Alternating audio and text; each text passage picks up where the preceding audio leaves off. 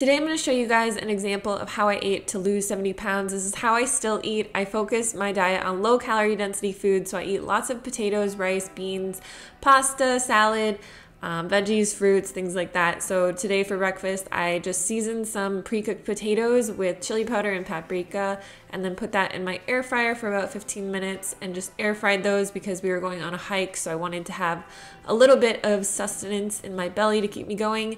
We went on this 3-mile hike with our dogs, and it was kind of hot out, so our dogs had a little bit of trouble. We had to take some breaks, but I had an apple and a Larabar while we were out, and then when I got home I had this fruit salad. I love having fruit as snacks. It's pretty much my go-to. And then I had this leftover potato salad. I actually had 2 plates of this because I was quite hungry. And then for dinner I had my favorite sushi bowl. All these recipes are on my website for you guys. I also have a free weight loss cheat sheet on my website if you want to learn more. The link is in my bio to all of that.